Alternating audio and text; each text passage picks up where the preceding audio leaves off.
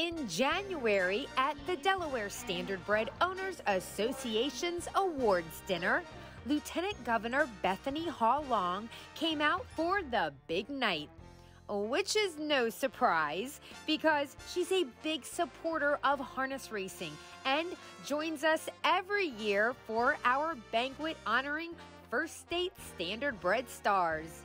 Lieutenant Governor Hall-Long, I love, love, love when you come to this banquet, but the cool thing is that I know that you love being here. I absolutely do, and thank you for having me on Post Time.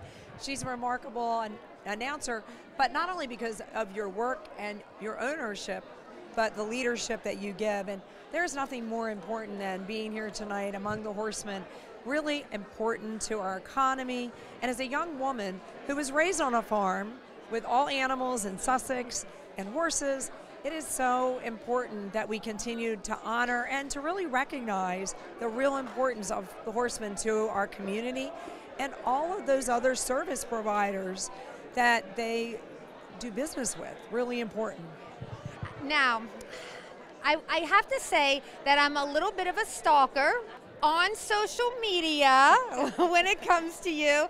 The thing that I love that you posted recently, so it was the picture of you when you're heading the General Assembly, and you said everything was just so positive and so much optimism. And after having a couple of rocky years, yes. I love that. I love the excitement. Thank you.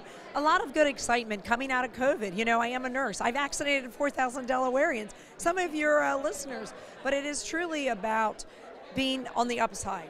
Just like when we go in and we cast our votes and when we're looking at who's going to win and the outcomes, it really is important. And so Delawareans need to know that our economy is coming back, but we need to recognize the support. And so to our local businesses, to the local horsemen, to our farmers, the ag community, as you know, Heather, this is critical. So again, delighted to be here tonight. I can't wait to see who's recognized. They're all winners to me. Some will take away trophies and plaques, but the scholarships that you give, really important for the education and the careers for our children too. So thank you, and thank you to all who support the horsemen. Now, saying that like I watch you all over social media, so of course I see you at small community events, big banquets, in meetings, signing things for legislation to be passed.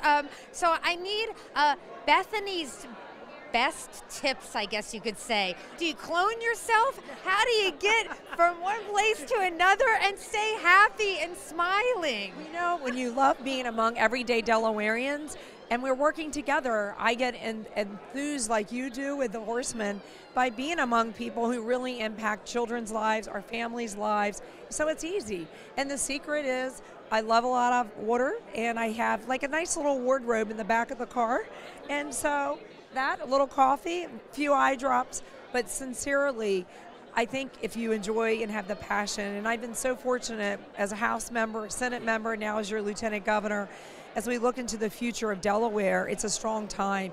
And so it's easy to have positive energy, even though there's been a lot of negative, that we have a lot more in common and a lot of good things to cover.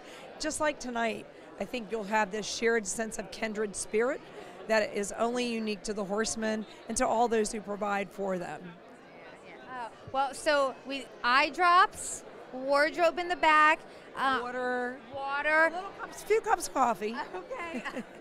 No, I love it. And next though, we're going to start to try to clone you. Then you can get a little more sleep, maybe. That would be great. I wouldn't have to use the under eye concealer.